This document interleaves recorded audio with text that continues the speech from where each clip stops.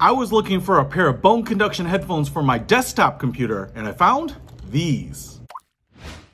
What's happening, Panda Nation? Peter Von Panda here. Hey, I love bone conduction headphones. I use some Bluetooth wireless ones for when I'm out walking, doing activities, because they're great. They just vibrate your cheekbones and you can hear the audio of whatever you're listening to, audio books, podcasts, music, and you have your ear canal still open so that you can be aware of the things that are going around you. So people shouting, hey, look out for that car, or beep, beep, move out of the way, or ring, ring, ring, ring, or the ice cream truck, whatever. So it's just a great way to be able to listen to audio devices as well as stay safe. Now, I have wanted something like this for my desktop computer. You might say, why would you care about it at your desktop computer? Well, it's nice because, one, I can hear myself talk, and so I know if I'm shouting or if I'm whispering and those types of things. The other thing is if people are walking in, or if the doorbell rings, or the dog barks, or the cat barks, and then you got to take the cat to the vet, or the door opens, or someone's calling you, whatever. You know, so many people are working from home these days, and it's hard to hear things that are going around in your surroundings. So a bone conduction headphone might do the trick. Now, I will say about this,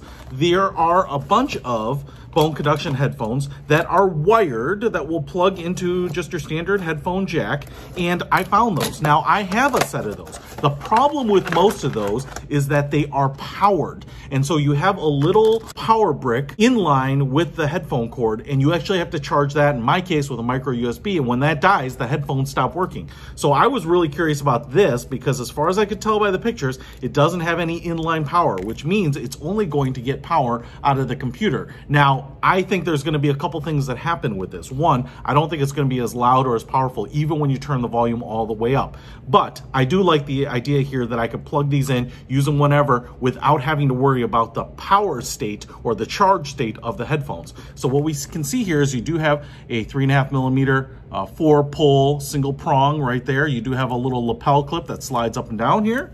And then if we go down to the business end of this flat ribbon here, what you can see is we have an inline microphone right there, and then we have a mode button on the back. Everything's black, jet black, matte black, and then kind of the standard bone conduction headphone style here, the little vibrating earpieces over the ears and around the head. And I have a giant head, and this still has plenty of space. I can stick my fingers in the back there, and so I can get these on no problem. So they're very comfortable. They do come in a variety of colors here, some orange, yellow, and blue ones. The black were the most expensive as far as the ones that were available, which doesn't really surprise me. So, does it work? Let's try them and find out. What's happening? I've been using these bone conduction headphones. You can see them right there on my cheeks for a little while now, and I have some things that I love about them and some things that I would improve about them.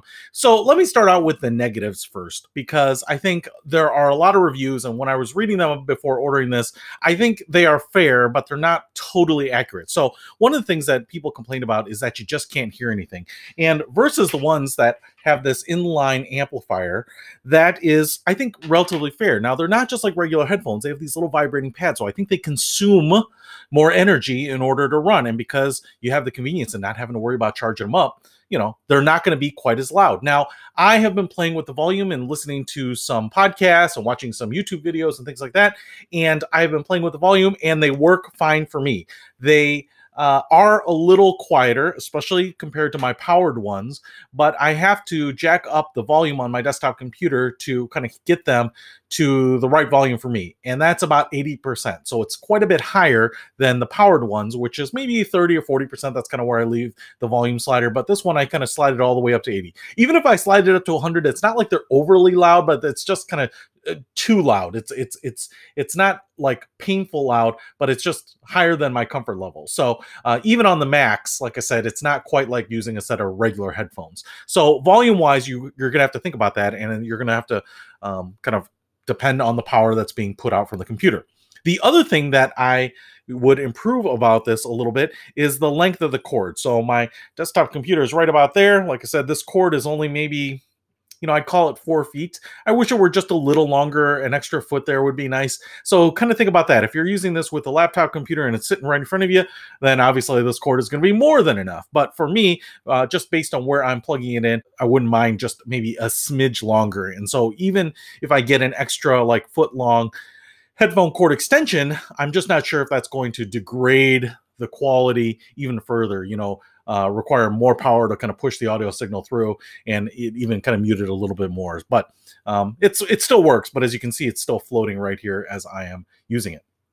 The thing I love about it is that I have open ears here, and it does work. And like I said, don't have to worry about charging it. And so the great thing about this is if you just need to kind of stay aware of your surroundings, let's say you're working in an office environment, you're listening to a webinar, you're listening to music, you're listening to recordings, you're on a conference call, those types of things, and people walk by, or there's a conversation that you need to jump into, or you want to hear about that tramp Janice in accounting. Maybe someone's going to knock on your door, or maybe someone's just calling your name to see if you're busy. If you were on a speakerphone, you'd still hear those things. So the beautiful thing about this is that you will still hear some of those things. You won't be totally oblivious to what's going on. And the great thing is, like I said, whether you're listening to music or something that's not work related, it won't prevent you from getting into those conversations or being able to respond when you're called on certain things. So I really like these as desktop headphones. It's not a safety issue here for me. It's just convenience and kind of an awareness issue. So they work pretty well. Again, not super premium, not super great audio quality. They are pretty standard bone conduction head quality. So it's kind of like a little bit like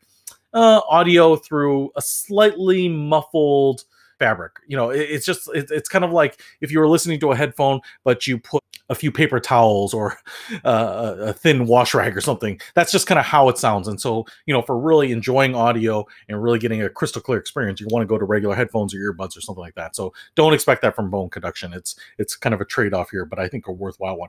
And these things are super cheap, under $20. So if you want to pick them up, I'll put a link to them in the description below. Peter Von Panda, out.